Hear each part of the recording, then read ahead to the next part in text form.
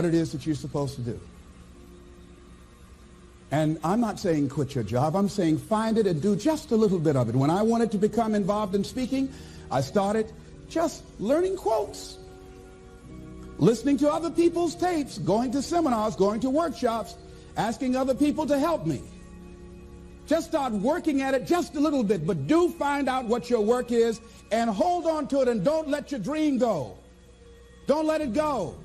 See, and here's something else I want you to begin to look at. Why is it that most people don't pursue their dreams or don't do better than what they're doing if they're capable of doing it? I think that many of us don't go the next step because we don't know what to do yet.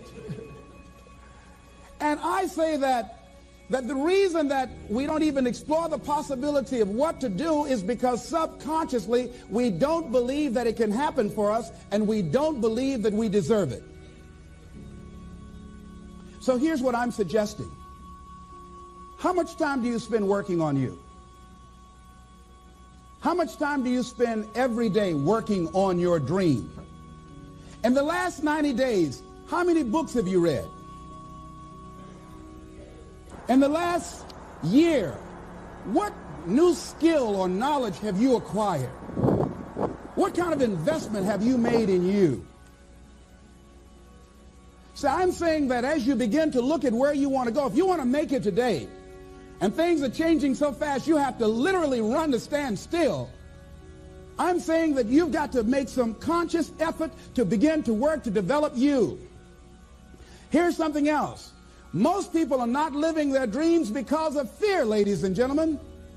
I was in Columbus, Ohio yesterday speaking for a particular Ohio department. Young lady named Karen who greeted me, who organized the event. Very talented, very skillful. And she was talking about she wanted to become involved in the consulting business. I said, why aren't you doing it? I said, you have the abilities. I said, you're not here because they like you. You're here because you're doing the job. You're making things happen. And she came up with all kinds of ideas, but finally she said, I guess I can't see myself doing it. I guess I'm afraid. Fear, limited vision, and lack of self-esteem is what keep most people doing things they don't want to do. I flew from Columbus, Ohio to Denver, Colorado to a major communications company, and the person that picked me up at the airport told me about the fact that the company was planning on having a major downsizing. And they offered some of the employees there an early retirement, and some of them will earn as much as $300,000. And they said, this is the last time that you can take this offer. If you don't do it when we have the downsizing, you might be among those who will lose their jobs, and all you will get is your severance pay. And only 50% of the people who were eligible to take the $300,000 took it.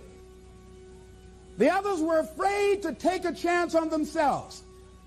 The others couldn't see themselves beyond that company. They couldn't see life after that company. The same reason that people stay in relationships where they're abused or they're unhappy or it's unfulfilling. They can't see themselves beyond that relationship. They can't see themselves enjoying life without that person. They think that this is all that they can do. The same reason that people get stuck at a certain level in life. They can't see things being better for them. And they think that this is it and this is all they deserve. This is all they've ever seen. It's been passed on to them. And they think that this is it for them. தூங்காதே தம்பி தூங்காதே சோம்பேறி என்ற பெயர் வாங்காதே தூங்காதே தம்பி தூங்காதே